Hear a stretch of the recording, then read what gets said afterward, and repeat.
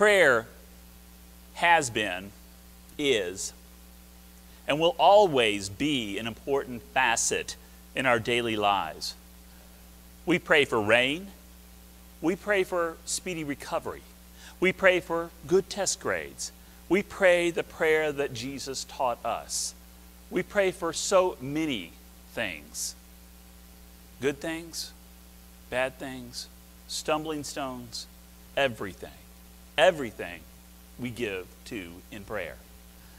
We are constantly and should be constantly in a state of prayer, a state of communication with our Father.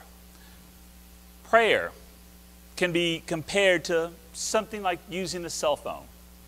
A signal from this device here, I take and come out, and this device right now is communicating with a cell tower. All the time. Nice and silent, but it does it all the time.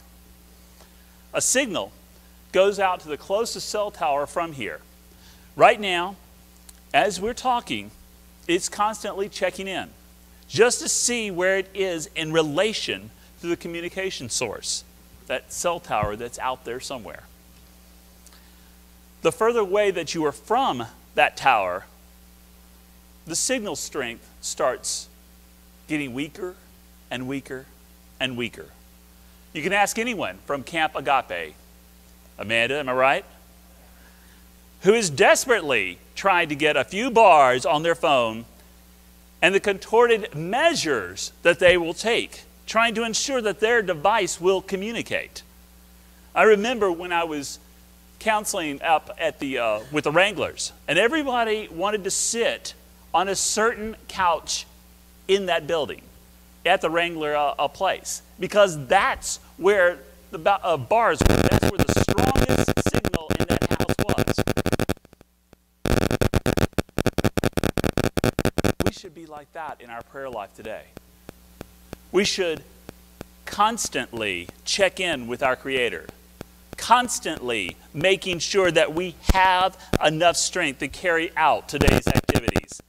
We should be going to extreme measures to make sure that we maintain a communication link between ourselves and our Savior. Jesus was like that in his prayer life, constantly seeking his Father's ear, constantly checking in to make sure that he's on the right path and not going down the wrong road.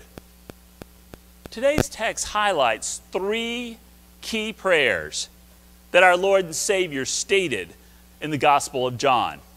This chapter is unique in that it is the only chapter that is devoted to 3 prayers that Jesus offers to God.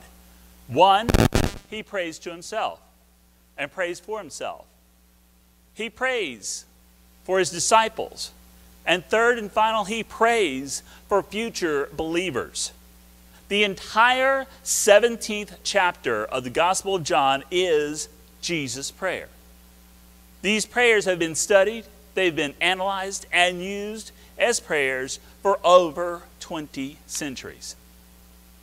Well, Jesus begins this prayer journey with prayers for himself. He talks to his dad. He talks to God like we would talk to our own father, our own dad. We want to tell those that we love about our work and how it's finished. Jesus is telling his dad that his work he did in God's name and that the glory is done. It's complete. Yet he's expressing something in that statement. What does Jesus really want? He wants what Dorothy wants from The Wizard of Oz. He wants what that soldier who's stationed over in Afghanistan wants so badly. He wants to come home. He wants to come home and see his dad. He wants this as written in verse 5. Father, glorify me in your presence with the glory that I had in your presence before the world existed. Did you catch it? That's a fancy way of saying there's no place like home. There's no place like home. Christ like Dorothy and that soldier, desire only to come home. For Jesus, home is where his Father is. Home is where his Father's right hand is. And home is in the presence of God.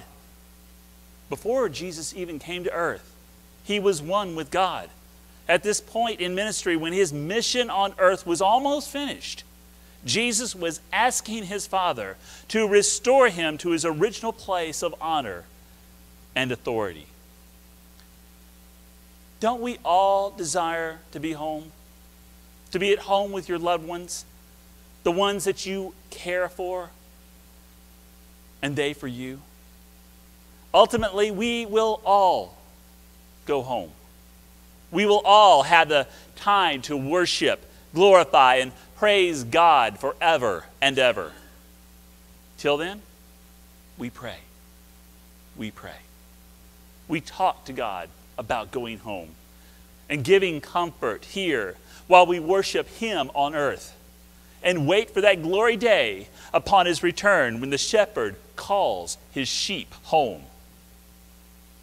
In his second part of the prayer chapter, Jesus prays for his disciples, his students, these followers who have been faithful throughout the journey. But they, like Christ, need strength for the journey. As he travels, and the travels that were coming to closure, he knew that his friends, his students, had a long, hard road to go. He prays to the Father in verse 10, "Glory has come to me through them."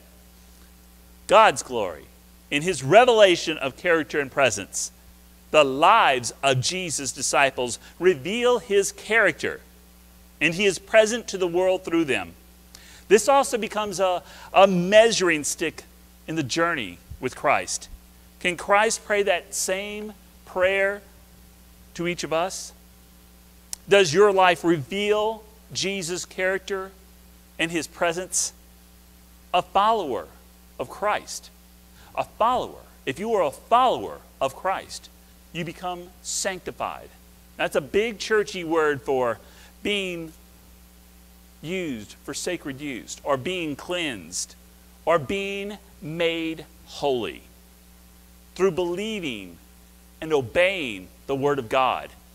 If we have all confessed our sins and accepted the forgiveness through his death on the cross, that it's fantastic. That is what we're supposed to be doing. But it cannot stop there. It is our daily application of God's Word that has a purifying effect on the minds and hearts. In today's society, it's pretty much standard that a daily bath is called to order, right? I take one every day. I like it. This week, my computer company that I work for, Kinetic, had moved to a better location down on Lake Street. Friday, I put on my shorts, put on my little bandana that I had across my head, this little American bandana that I have, and went to work. Unfortunately, the air conditioning over at the new building had not been turned on. And so, sweat upon sweat upon sweat. And of course, and I think that Jay and a few of the guys can understand that we had to get in the ceiling to lay wire. And when you're having to lay wire there, you're getting into what? Fiberglass, and lots of it. And so you're sweating, and you're itching, and you're itching, and you're sweating. And the first thing I did after that long, hard day was go home and take a shower. And soap up and wash all that sweat, all those fiberglass particles, all of that day away. And boy, did it feel good. Scripture is the soap for your soul. We must use it and read it daily. Just like we soap to clean our bodies of filth and grime. Just like the shampoo bottle instructions say. What does it say? Rinse and repeat. Rinse and repeat. That's right. Our scripture passages should be the same way. We ought to read and repeat and continue doing it again and again and again. How many people have I talked to have read the same chapter, the same verses, over and over and get something unique out of it each and every time? That's what Scripture does. That is the power of the Word of God. Read and repeat. Verse 19, for I sanctify myself, that they too may truly be sanctified. Third, Jesus prays for believers. As I stated before, John 17 in the prayer chapter, we learned that he prayed for himself, for his followers, and now for future believers. Verse 20, I pray also for those who will believe in me.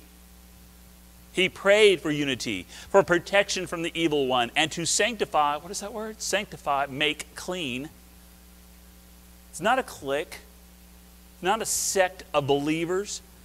This was the whole world that was being offered the redemptive grace that only Christ can give.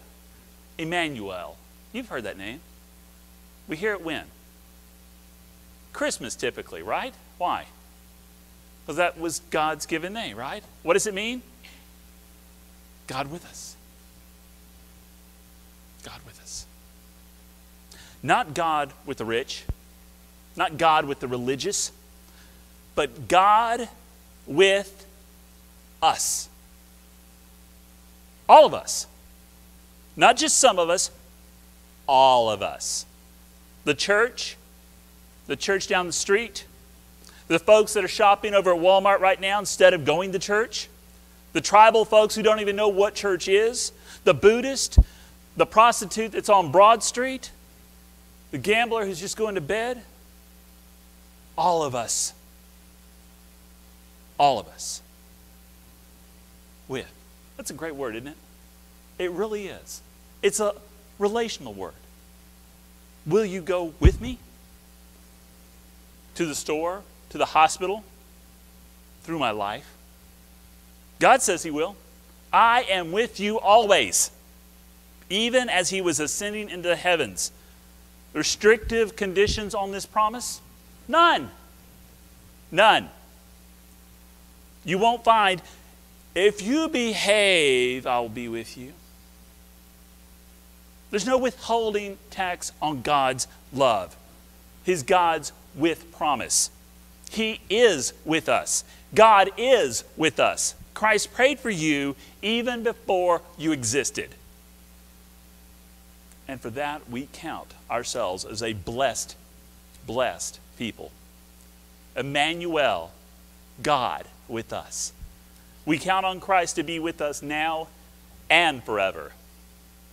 Jesus spoke throughout his chapter saying, praying for himself that God may get the glory, praying for his students that were with him, so that his friends, his disciples, would be strengthened in a time of absence that was about to come. He prayed for the you and me's in life. And he stated in verse 20, my prayer is not for them alone. I pray also for those who will believe in me through their message. Jesus was proclaiming and asking God to unify the Christians that would follow his disciples. He asked for protection on our behalf and holiness, knowing that Jesus prayed for us, knowing that he prayed for us thousands of years ago. Gives me, and it should give you, the confidence to boldly go and proclaim the good news of Jesus Christ in his name. He wanted everyone to work towards a unified and powerful witness, to share the good news to a bad world. So, how are we doing? How are we doing? Luke 10:2 states, he told them, the harvest is plentiful, but the workers are few. Ask the Lord of the harvest, therefore, to send out workers into his harvest field. I know the session knows this, but it's something I challenged people, and I continue to challenge you today with. Luke 10:2. I ask you right now to take and set your alarms. 10:02.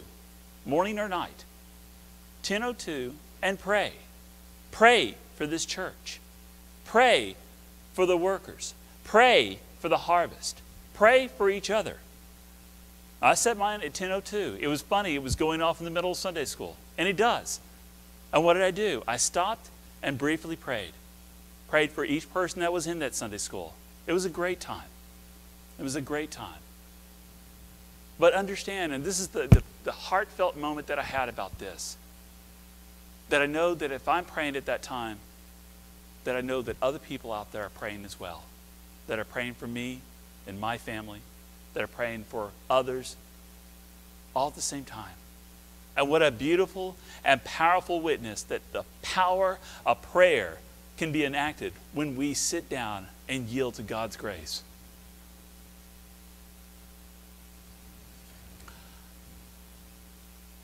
I hope that you can set your alarms and pray with me. Set them. 10:02. Why? Why should we do this? Because he thought that you were worthy enough to die for. He thought that each of you were worthy enough to die for. Because he thought that you were worthy. We feel, and we should be worthy of the adorations and confessions and thanksgivings and supplications and intercessions and self-dedication. We should give him our time. Time with him and him only. Because he needs it? No. Because he loves you. Because he loves you. Because he is God with us. And he just wants the same in return. Prayers. All of it for him, to him, to thank him, because we love him. In the name of the Father, and the Son, and the Holy Spirit. Amen. Congregation, if I can ask you